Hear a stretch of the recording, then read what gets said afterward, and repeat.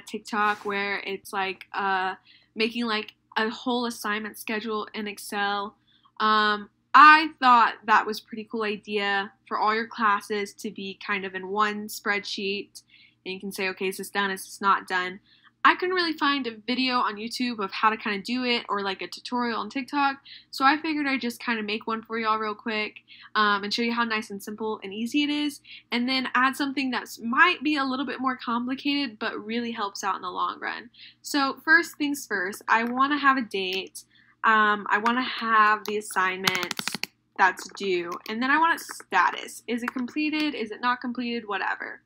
So I want to also start with, I'm going to basically pretend I'm going in order of syllabus. So I'm going to do one class, and then I'm going to do the next class, and I'm going to do the next class.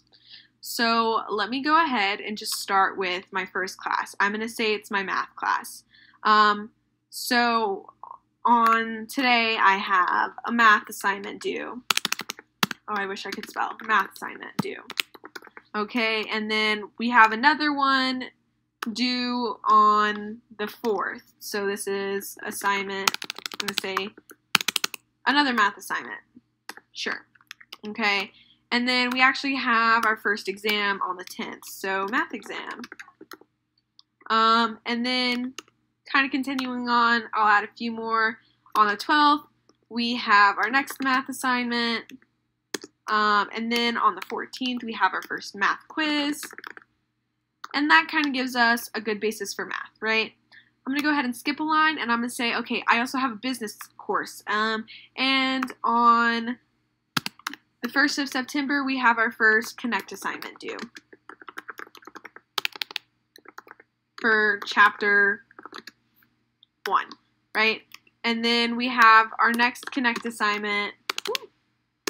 I'm going to go ahead and pre-fill that, but I'm going to change that to Chapter 2, right? And then turns out we have our first exam on the 25th. So I'm going to say business exam. And then on the 27th, we have another Connect assignment due for Chapter 3, okay? And then I'm going to say, okay, I'm going to put one other class in here. You can do this for as many classes as you need. I'm going to say this is for my English class, right? So on 8:30, we had a getting to know you short essay due. Okay? And then on the 2nd, we're going to have our first thesis, or let's say essay idea due. And we actually don't have to include the word due because that's the whole point. And then we have, on the 4th, we have a discussion post due. And turns out we also have another discussion post due on the 6th. I'm going to leave it at that. So this is all great, but we see how like these are coming into our status. If you just double click on right in between B and C, it'll automatically size it to that biggest box. And so this is all great, but it's kind of bland. So I'm going to say, okay, my math class, I'm going to highlight that box in a blue. And I'm going to make sure that I'm going to color coordinate this so I know this is my legend. Okay, this is, math is blue. And then I'm going to say, okay, business, we want to make sure we have that all selected. Business, I'm going to do a nice green color. Okay, and so then I'm going to highlight this business. And then for my English class, I'm going to do a nice orange. Why not? And that's for my English class. Okay? So now we have a nice legend out here to the side. What we don't have is we don't have everything in order. We just have our assignments there. So what I'm going to do is we're going to highlight all of this, and we're going to come over to data. In fact, actually, you don't even have to go to data. You can just come right here to sort and filter. And we're going to do a custom sort, and we're going to say, okay, we want to sort it by our date column from oldest to newest, okay? And then you see that those spaces are gone now, but we have everything in order by date and what assignment. If you want to end it here, that is perfectly fine. Simple, easy, everything to look at. You can say, like, you can just put a Y in here and then boom, it's done.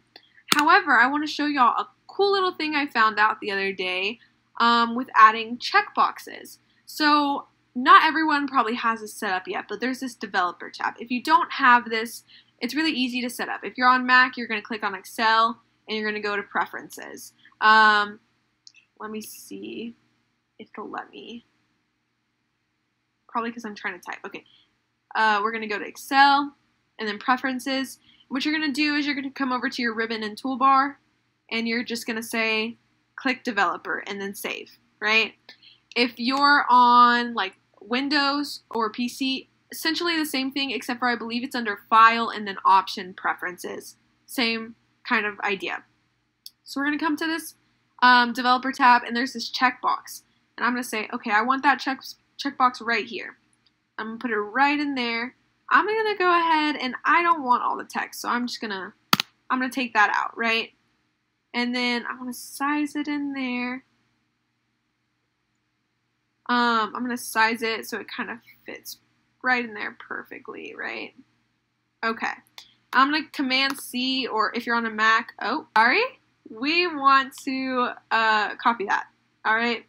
And then we're just going to come, getting too close. We're just going to come and we're going to paste that and we're just going to put a bunch of those right in here. You can do this for each one or whatever you feel like is most important. They're getting kind of close together. So what we could do is we could resize these. If you two-finger click or right-click and do row height, we can make these bigger and we'll say, let's go ahead and make those maybe like double that, so 32. Okay, there we go. I'm gonna bring this down here. For the sake of this video, hold on, let's select the whole thing. Row height, 32. Okay, there we go. For the sake of this video, I'm not gonna do all the checkboxes. It is a bit time consuming to set up, but in the end, so worth it. So I'm gonna put that there. Don't want to check that. Put that there. I'm going to check that one real quick. Oh, I keep checking all of them. Okay. And then put that one kind of right in the middle there. All right. So I think this is probably the coolest part, but I'm going to right click or two-finger click if you're on Mac and do Format Control. And I'm going to say, okay, I want to link it to this box right here. And then I say, okay. Just kidding. Hold on, guys. You want to link it to the box next to it. So we want D2. Sorry about that. Press OK. And so it'll pop true up right here when it's checked and false when it's not. After doing this, we want to create a conditional formatting. So I'm going to click on this box and I'm going to create a conditional format. So I'm going to create a new rule and it's going to be a classic rule where we use our own formula. And we're going to create an if statement. It's going to be equals if, and our statement is if D2 right here equals true, then true, and then just false as the last statement. Put this in there exactly based, and the only thing that really needs to change is the cell. And we're going to custom format, and we're going to say, okay, when this clicks to true right here, we want it to strike through whatever assignment we just finished. Okay? So now watch this. I click the checkbox, and that assignment is completed. It's done. Which is really cool, right? And then if it's not done, don't worry, it goes back.